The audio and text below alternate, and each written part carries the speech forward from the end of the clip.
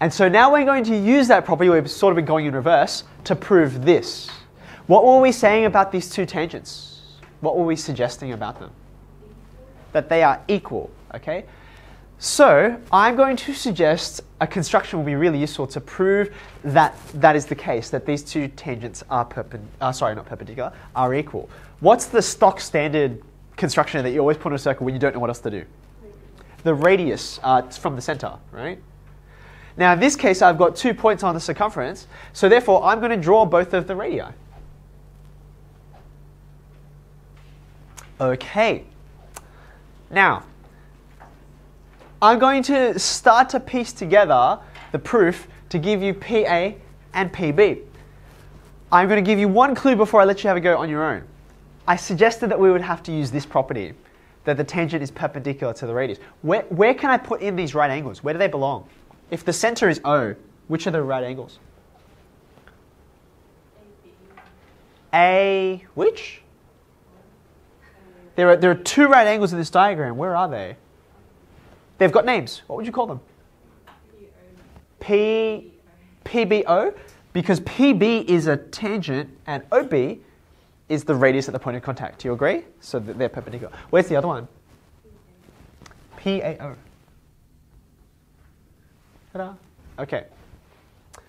By the way, quick note, think back to last week when we talked about cyclic quadrilaterals. See how this is 90 and this is 90? So what can you tell me about O, A, P, and B? What can you tell me about those points? If the opposite angles are both 90, the opposite angles are supplementary. What kinds of quadrilaterals have opposite angles that are supplementary? Do you remember? Cyclic quadrilaterals, we're in circles, right? Cyclic quadrilaterals have opposite angles that are supplementary. So if you wanted to, you have this shape now, you could find the center of this and you could draw a circle that went through all of those 4 points. Okay, I'm going to pause for a minute. I've given you some clues, given you quite a few, actually. How can you use this information to show that these two lengths are AP?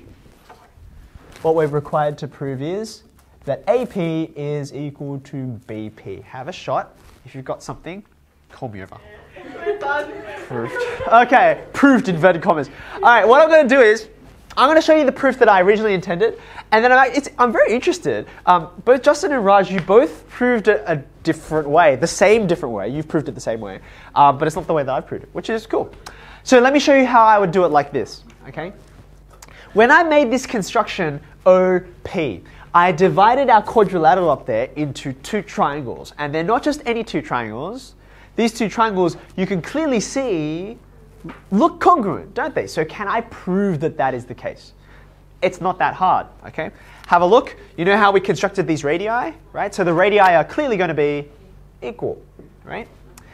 In addition to having equal radii, you also have these equal angles. But they're not just equal angles, they are right angled, right? They're right angled. And then lastly, the side I constructed in the middle, OP, is shared in common by both triangles, right? So in fact, this is an RHS proof. Do you see that? It's an RHS proof. Right angle, I've got the hypotenuse there because it's opposite the right angle, and then I've got a shorter side. So if they are congruent, then what?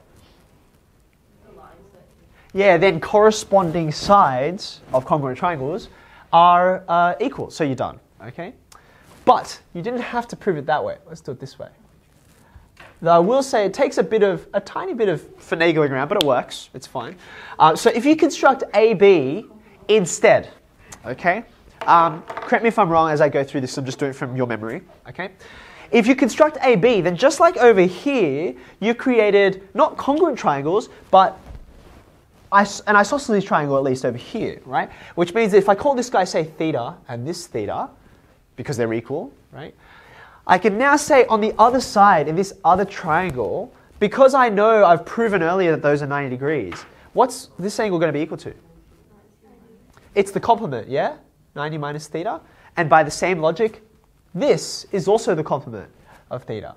Well, if you've got two angles and they're both going to be the same, you've created a second isosceles triangle up here. Equal sides are opposite equal angles. That's nice, isn't it? Maybe I like that better, actually, because you don't have to appeal to triangle congruence. Okay? So does that make sense? Do you want me to rehearse that last bit? Yeah. You can say base angles of an isosceles triangle are equal, but then to to state that, you have to precede that by proving that it's isosceles, which you don't need to do. You can just have them being equal angles. That's enough. Okay.